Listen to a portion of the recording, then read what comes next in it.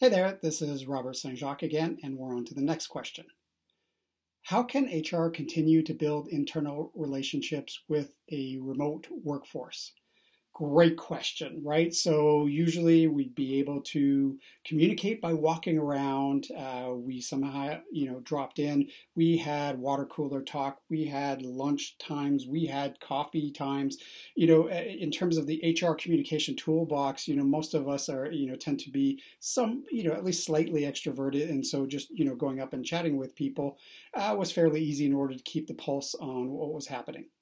That's no longer available. So in terms of trying to formalize a little bit of the process and to keep in touch with people, the first thing to do would actually be to reach out to those leaders, those stakeholders who are important, and set a day and a time for them. So it depends on the cadence. It could be weekly, depending on the situation. If you're dealing with an urgent matter, it may be daily, but most of the time it's weekly or bi-weekly. Make it clear that you're there to help them and it's about them. So, send them agenda in terms of, what they're looking at.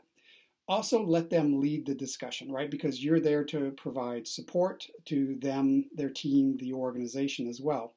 And if you're ever stumped, for how to start the conversation, or if it feels a little bit awkward, here's a quick hack. I call it what, which, why.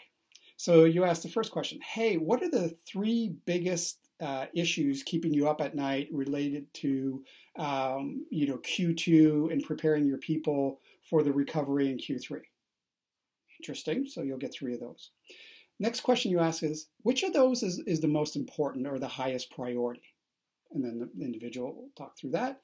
And then the last question is, why is that? Why is that the priority that's keeping you the most awake at night?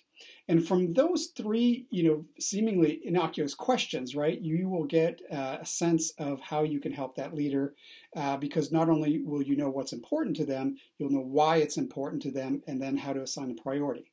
Last piece is, once you start doing this with a group of, managers and employees, you can put it all together in themes and say, hey, I've been having conversations with you, and this is what I see happening, and this is what we can do in a short, medium, and or long term.